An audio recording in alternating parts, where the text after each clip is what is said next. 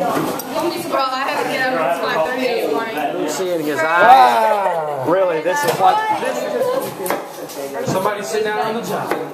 Thrills of making Brunswick stew. Right there. They have got this down to an art. You go, there's going to be a finger belongs to this before it's over with. We're winning the best at Brunswick stew. Nature already chopped and cut and shift this morning.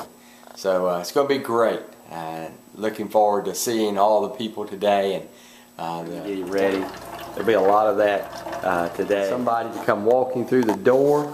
Here's the onions and potatoes already cut. You're the first through the door. Or the second one through the door. I just want you to know, this is your kitchen crew cooking up. Getting our best side. Wide awake.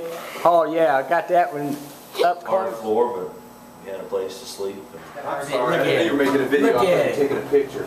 Karen made homemade gravy. He got his syrup in there. He is right in this stuff. Look at it. The early morning stew crew. Oh, I got her. I got me and Allison home.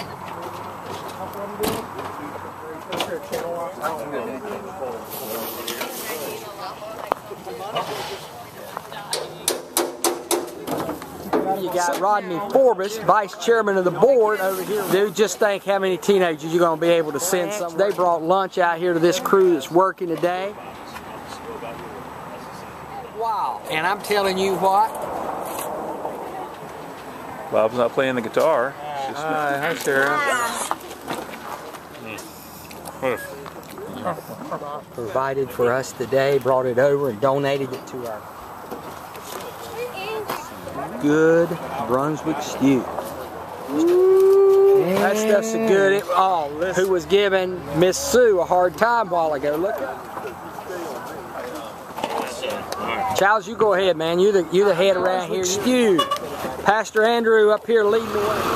Ah, it's the brew. The stew. Christ can hear it at the church. You can hear a vehicle running. And there are a few left to sell and things of that. And here's